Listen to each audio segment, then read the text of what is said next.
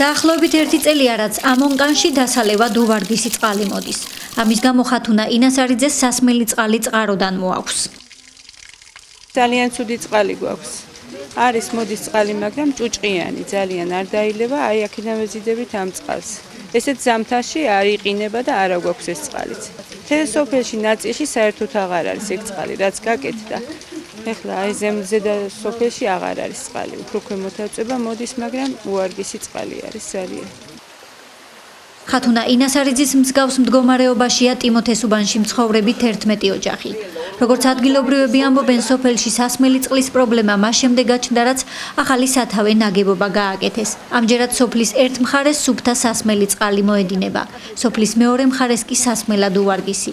ეს წყაროა ერთადერთი გამოსავალი იმისთვის, რომ 11-მა ოჯახმა სუფთა სასმელი წყალი მოიხმაროს.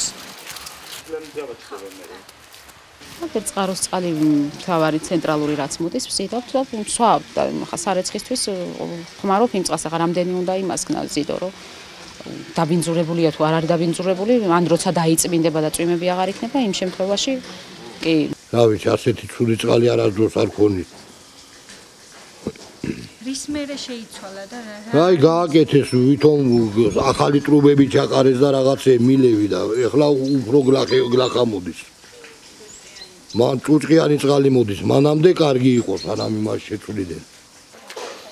როგორც გამგებლის მოადგილე ანზორ სვანიძე ამბობს, ტიმოთესუბანში წყლის სისტემის ქსელის გაყვანა დასრულებულია და ამჯერად სათავე ნაგებობის პროექტზე მუშაობა მიმდინარეობს.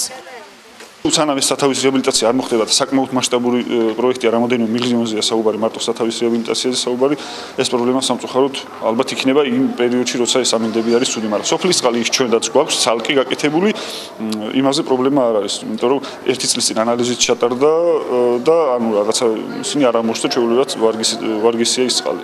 შეიძლება რომ ეს 11 ოჯახი გადაერთოს იმ მეორე წყალზე, რომ კი ბატონო, მე ხა ამ 11 ოჯახს კონკრეტულად რომელი 11 ოჯახზეა საუბარი, ეხლა არ ვიცი და ჩვენი გამგებლის წარმომადგენლის საშუალებით დავადგენ და თუ ისინი ვერ სარგებლობენ ამ წყლით, ანუ ასე ვთქვათ, მივახცევთ ყურადღებას იმ კუთხით, რომ რა თქვათ, რატო ვერ სარგებლობენ და თუ შესაძლებელია, რა თქმა უნდა, გადავხდათ იმ სოფლის წყალზე. ჩვენ გვაქვს IP სოფლის წყალი და მათი მეშვეობით ჩვენ ნახავთ როგორ არის დებეტი, რამდენად შესაძლებელია ტექნიკურად და როგორ და იმის მიხედვით ვიმოქმედებთ ასე ვთქვათ.